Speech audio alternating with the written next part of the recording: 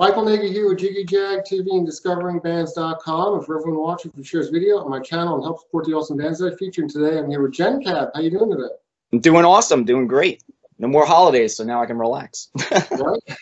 It's great to have you on, especially because you were one of the first industrial shows I ever went to with Panic Lift at Don Hills in I think 2009. No so. way. Oh wow, okay. Yeah, I remember that show. That was weird too, because that was like one of those they used to like double book at that venue. And I remember there were people for another show there, and then as we were getting in, they're trying to kick everyone out, and I'm like, why would you do that? Like, let everyone stay. But that was actually one of the last shows I think I ever did. Really? Yeah, well, that was one of the first scene shows I went to, so it's... Oh, wow. I'm sorry to cut out like that, then. So what inspired you to come back now after so long? Oh, well, yeah, it was like kind of like an accident. I kind of stopped just doing this kind of music because I would get like, I guess like option paralysis. Like there's so much software and everything. You make so many sounds, you can start a song, and then before you know it, you spend like 6 months just like tweaking something that no one's going to know the difference. But what basically happened was my entire family got COVID like in January, everyone except for me. And so I kind of like locked myself in my office and was just like, oh, well, what can I do with my time? And yeah, I just kind of started playing with stuff again. Before I knew it, it's just like, oh, song's done. Oh, here's another song. And then what was it? Within like 6 months, I already had like half of an album. And yeah, I don't know. I've never been this like dialed in and like focused on getting stuff done. So I figured, yeah, why not try an album out? Wow. So it's basically because of the pandemic that you have a new album then. It's like a happy accident. Wow. Tell us the process of making the album. Well, yeah. So I had like a framework for like a few songs. So like back then, like what was that? 2008, 2009. Like I just did that Gemini Transmuter album, and I started working on other songs, but I was like busy because I was part of like the Aesthetic Perfection live show. So I would like leave, do that tour, whatever, come back, maybe work on a little bit of stuff or whatever. But yeah, just never got around to finishing anything. And then so yeah, I had like 3 songs that I started from, you know, just like kind of building them back up. And then I don't know, from there, just the ideas just, I don't know, I'd be like, oh, maybe I'll write a song next week, which is something I never used to be able to do. And I just like, oh my God, there's one, there's another one. So yeah, I don't know. It's a crazy process. I can tell you really stepped it up on this album. Oh, thanks. Yeah, I had no idea what I was doing back then. I sometimes I get like honestly surprised people cared about that at all. I mean, yeah, I listen back to it and all I think was just like, man, I can't believe I did that. Like, or I didn't filter this out so that it could be louder and things like that. But yeah, in between that, I started working on like a shoegaze band, and I was doing all the production myself. So I actually took the time and like learned how to mix audio, and I was just hoping it would translate with this. And you know, fortunately, I think it did. I mean, I listen, I'm like, man, it's night and day. Yeah, I think it's going to be a big hit, the album. Like most of the songs sound like they could be singles, so I think you did a great job on it. Oh, thanks, man. That's awesome. Yeah, I guess you're one of the first people to hear it. I sent it over a little bit because yeah, it's like I figure I only had one song out right now. It's like something that gets weird trying to talk to myself or about myself with one song. So yeah, you might as well check out the whole thing. Because the album comes out what, in 2 weeks? What's the date? Yeah, January 14th. Yeah, it kind of snuck up on me. And then you have an album release show. I see January 15th you're playing in PA? Yeah, very next day. It's kind of funny, actually. I booked that before I knew when the album was coming out. And it's relatively small place. It's called Coven, like Black and Blue. But I played there with this other band, Eric Vane, I used to play with. And I figured I'd just kind of test out the waters, see what people thought.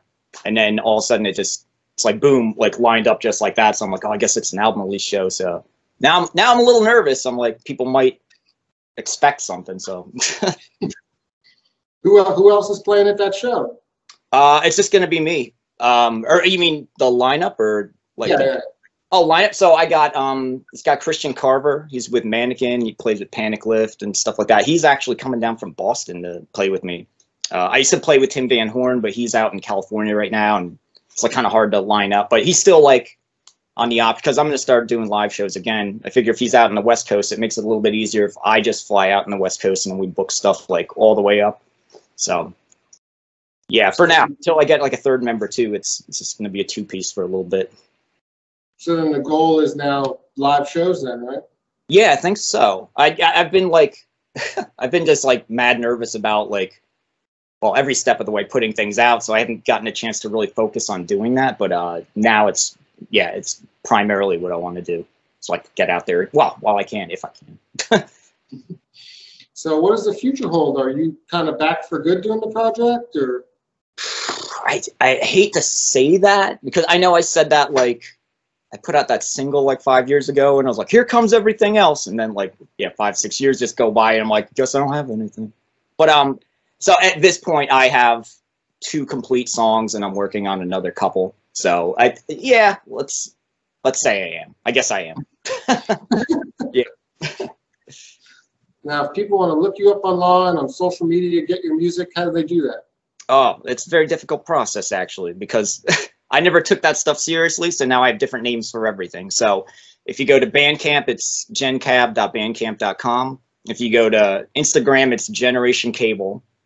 If you go to Twitter, it's Dead Man's Bastard, which will make more sense when the album comes out. And then what am I missing? Facebook? genCAB Official. Yeah. Now, what are some bands maybe you'd like to collaborate with in the future? Oh, in the future? Yeah, the funny thing is, like, I always used to joke about doing, well, not joke about it, but I had worked with Dan on, like, a couple of tracks, like, back in the day, like, back in the Violent Emotion days, and I always wanted to do more stuff with him, but, like, you know, half the time, I really had no idea what I was doing, like, 10 years ago. Now I kind of know what I'm doing, so that would be cool. I'd like to do more remixes. I feel like back then, half the time I'd finish the remix, and then the other half the time I would, I don't know, maybe panic because I wasn't knowing what I was doing, and then just kind of ghost on people. It'd be cool also to work with. Well, I also like have this soft spot for post rock and stuff like that. If I could work with a band like that, that would be kind of sick. But yeah, I guess no one in particular. It's always like I meet someone, they're nice, and if I like them, we like each other. It happens. I'm actually doing something with Morris Black. Actually, now that you just mentioned that. He did a remix for me that's coming out on the 7th for one of the songs on the album Taper, and then I just did vocals for a track that, for him, it'll be released under his thing. That doesn't have a name yet, but it's awesome. Yeah, I think the remixes and collaborations really help spread the word. Oh, for sure. Yeah, yeah. Yeah, I had this old remix, actually, of Channel the Past that I just put out on Spotify just a couple of weeks ago. I just kind of, like, forgot to put it on there, and just through his fan base, it, like, tripled the listeners that I had. It's like crazy. Wow. Yeah, yeah. I was like, what? Yeah, it's the great thing that you can add the collaborator right on there now, so it just really links up everything that you do. It's pretty sick. Cool. Well, I look forward to what you have coming up in the future, and it was good having you. And everybody, look them up. Yeah, please do. Cool. For everyone watching, I've linked your music in the video description. Awesome. Yeah, just check it out if you guys want it. You don't have to buy anything. Just give it a old listen.